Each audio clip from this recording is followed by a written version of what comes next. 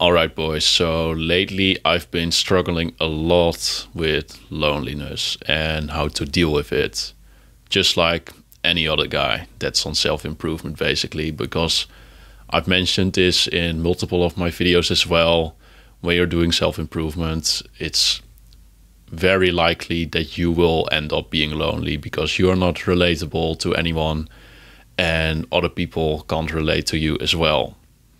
And normally, when I just feel bad about being lonely, I just brush it off. Basically, I just get on with my work and the stuff that I have to do during the day, and then just eventually it will be fine again. But in the last couple of days, this has just been bothering me a lot, honestly.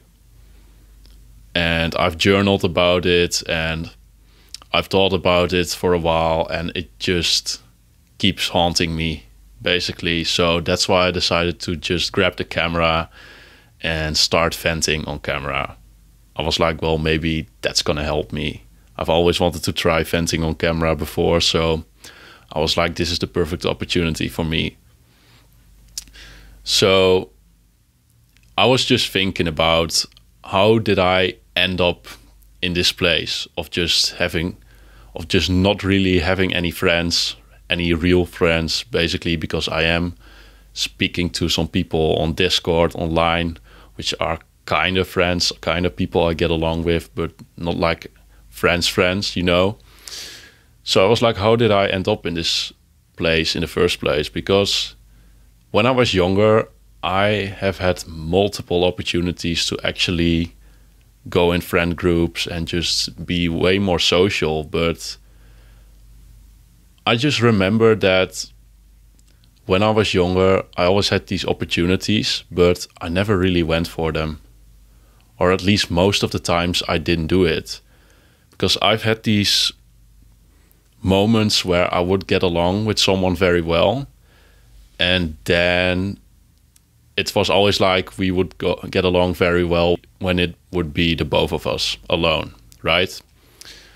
But then once like the popular kids got into the picture, then the other guy would just always go to them instead of go to me, because I was always like this shy and introverted and a kind of that weird guy in school. So, and there were some people who would get along with me, but then once the popular kids came in, they would just go to them instead. Because back in school, basically everybody wants to be among the popular kids, because then you have the most status, the most friends, and you have the best time in school, right? And I have always been an exception to that.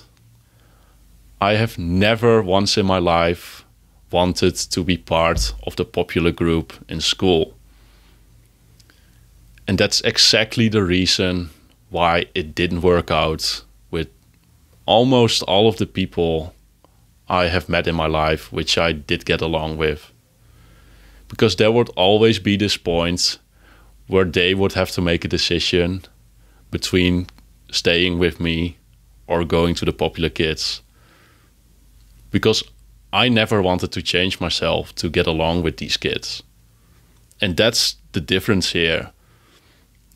Most of the people want to go to the popular kids, but I just didn't want that.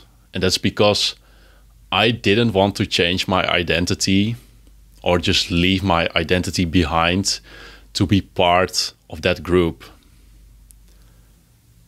I was so insecure and I was so shy, but something I always valued was my own identity. And that has been like that for my whole life. And most other people, they do change their identity to be part of the popular kids in school. And that's just sad, honestly. Because I've been thinking about this, like, why do we not fit in, like the guys who are on self-improvement and stuff? And I've come to think of this and started to realize that probably most people who are even in friend groups, they don't fit in either. Because they might be part of that group, but they are not being themselves. Because if they were true to themselves, they wouldn't fit in that group either. And then it just hit me. It's like, that's maybe the biggest reason why I ended up in this place of just being all by myself and just leaving all those people behind that I did get along with, because I simply didn't want to change and change my identity, and they did. So they did, and they got into drinking and partying and living this degenerate lifestyle. And I always stayed true to myself. Or at least most of the times I did, because there were instances where peer pressure got the better of me as well. I remember when I was about 15 years old, I was in a football team back then, and I remember that we decided to form a friend group of that football team, which was kind of nice. So we had this friend group of about 10 to 15 people basically, and we would just hang out every weekend, and it was a lot of fun. But then eventually, when we turned like 16 years old, most of the group would start to go out and party and drink and do all of that stuff. And I was always like, but I don't really want that. I was not interested in that. I was shy, insecure, and I didn't want to go to the club because I was very scared to go there. But I was just also simply not interested in all that stuff. I didn't want to drink, and I didn't want to do all of that. But there were moments where I was pressured to get into that stuff. And eventually there were moments where I did drink or I did go out. And I kind of went into this other world of just having this party lifestyle and basically doing all sorts of that stuff. But every time when I did that, I just didn't feel good. I wasn't having fun. I wasn't enjoying myself.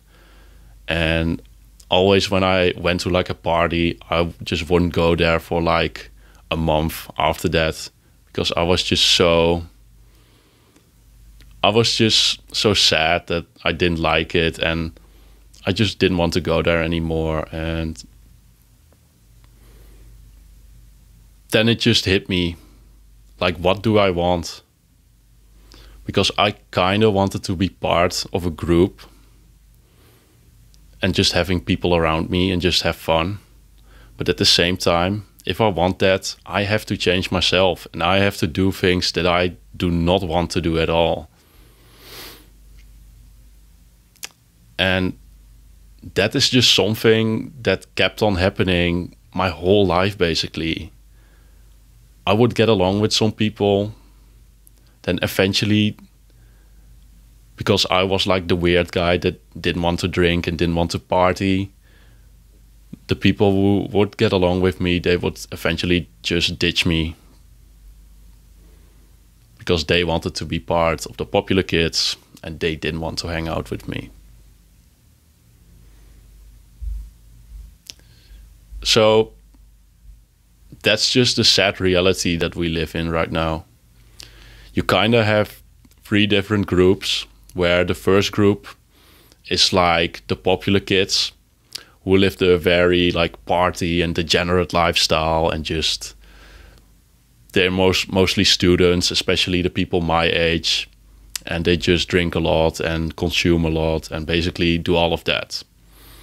And then there's this other group who are like the nerds and the video game players, and just these guys that are locked in their room and they never fit in with the popular kids, so they decided to just play video games all day and do all kinds of that stuff.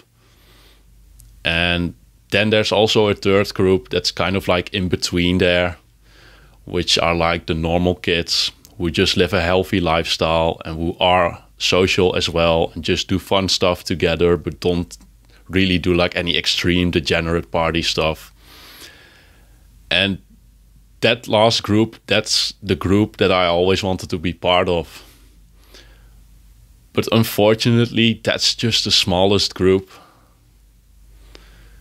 I think about 90%, maybe even more, is part of either like the nerds or the party kids. Especially around my age, this is the case. So I'm 22 right now, and I think most people watching this video who are between like ages 18 and 25, they probably can relate to this. And I was just thinking about this like, okay, but what can I do about this? How can I meet those people who are in like that small middle group? It's like, okay, I can just grow my YouTube and just meet people through there, or I might go out more and try to look for these people. And I've made multiple videos on this as well, where I tell you to go more to events and just workshops and classes and stuff. So I was thinking about doing that more as well. Just start to follow my own advice for once. But it's still hard, you know, because I have been trying to do that stuff, but that group of people, it's just so small. It's always, most people I meet, they are either in one of the two extreme groups I mentioned. So it's just very tough and hard. And I've been thinking like, maybe I just have to wait until I get older and more of these like extreme students who party all the time start to get a little bit more relaxed, you know, live a more healthy lifestyle. And maybe then I can just become friends with them. Or maybe the nerds start to get like more out of their shell, and then I can start to become friends with them as well. So more people, when we age, start to be part of that middle group. That's just something I'm hoping for. I'm not sure if that's what's gonna happen, but it's a struggle. It's a very big struggle. I feel like if you're on self-improvement, you can probably relate to this. And that's just the sad reality that we live in right now. So this is a little bit of a different video, of course, than what you're used to seeing from me. I might do more of this in the future because I do like these types of videos where I'm just unfiltered and where I just say what I want to say. And yeah, who knows? I might make more of these. So the next one, at least, is going to be a more like positive and happy video. So if you only watch my channel for these ones, don't worry. I'm going to post a new video, a normal video this weekend. So I'm going to leave it at that. If you can relate to this, let me know in the comments. Maybe we can start our own little community together. And I have been thinking about like starting my own community as well, actually. Because I've seen a lot of YouTubers just start their own Discord and stuff, and